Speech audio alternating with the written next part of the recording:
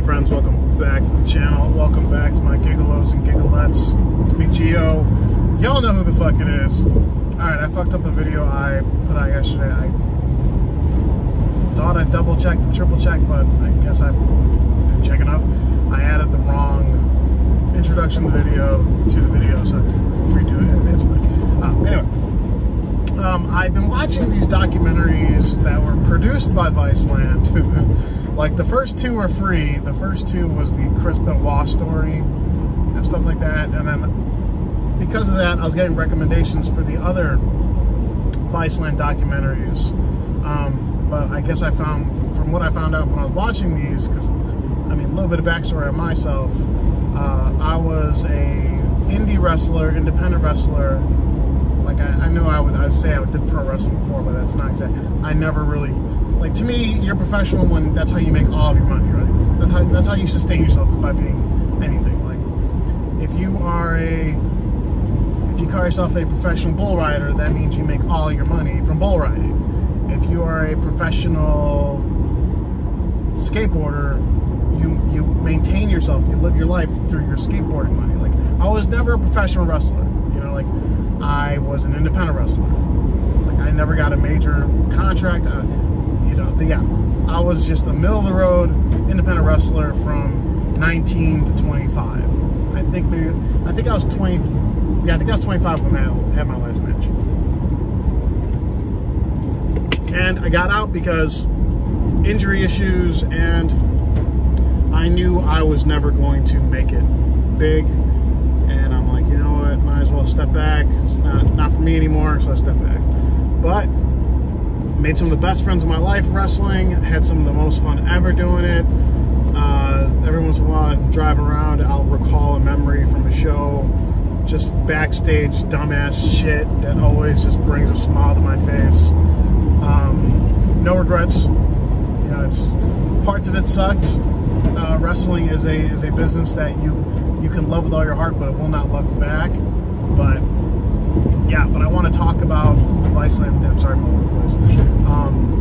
the Viceland documentaries. So, because of the two I watched, I kept on getting recommendations for other Dark Side of the Ring documentaries, and one of them was the Montreal Screw Job, talking about Bret Hart versus Shawn Michaels, where Earl Hepburn, you know, said that he tapped out, and then it was this huge screw job because Bret did not want to lose in Canada, and that was the last night of his contract, was that, you know, the whole thing.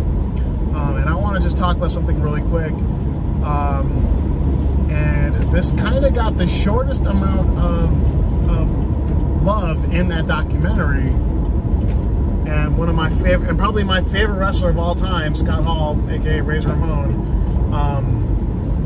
he said it best. He's like, okay, for those of you who don't know, if you're a wrestling fan, you watch the already know what this is. A work means it's set up. You know, like a work punch. If a wrestler punches somebody else, if it's a work punch, that means it's intended to look real, but not actually be real, right? That's a work.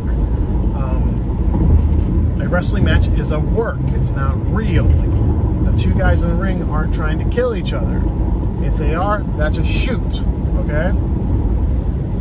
The Montreal Screw Job appears to be a shoot, but like Scott Hall said in the documentary, it's 100% a work, in my opinion. Because the Montreal Screw Job really did what it was supposed to do. Okay, it gave Bret Hart his integrity. It made Vince McMahon look like the fucking. It made Vinnie Mac look like the biggest fucking, you know, greedy devil in the world. WCW got their new high-priced, you know, athlete. Everybody won in that situation. Right, because it forever made Vince the bad guy, and it forever made Bret Hart the unwilling victim. Because Bret Hart, you know, he lived and breathed wrestling. So that's what lets me know his work too, is like Bret Hart's father, because I saw this in another documentary. I think another wrestling personality said Bret Hart's father would not have allowed that. He would not have allowed Bret to not do the job to Shawn Michaels. Because it's not his promotion. WWF at the time was not run by Bret Hart. It wasn't his call to make. If the promoter tells you you're going to do the job, you do the job. That's respecting the business. Whether you like the call or not, you know, like whoever on TV, whoever the champion is right now, is because that is who the promoter or the management or whatever, that's who they feel can sell the most tickets. That's who they feel can keep the house full. Okay? It's not because that's the most gifted athlete. It's not because that's the hardest worker. That's not the case at all. If you got the strap, if you got the belt, that's because the decision was made from higher up that is the most financially well-off move, is to have that person hold the belt. Right? It's the wrestling business.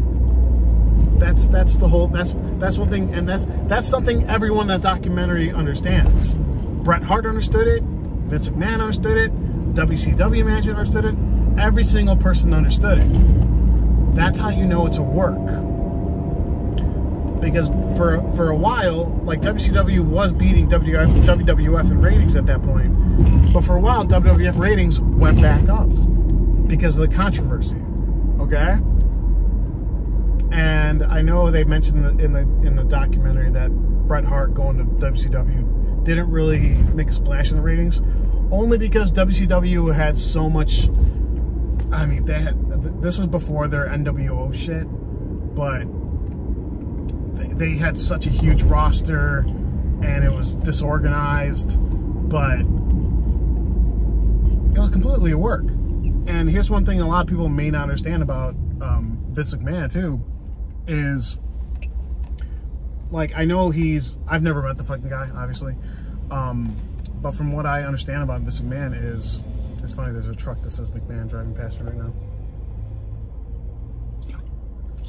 What some of you have to understand is Vince, he always suggested to his boys, to wrestlers, to workers, that if you can't make money here, it's not the wrong move to go make money somewhere else. You know, he never motherfucked people. I don't think publicly, or, I mean, I obviously never talked to him privately.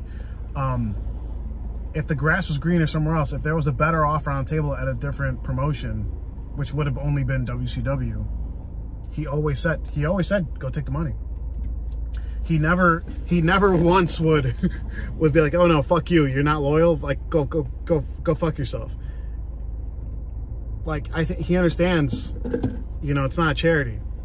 He's a cutthroat businessman, but he's a businessman. So he knew, because Bret Hart was very close, and is very close to Vince McMahon back then.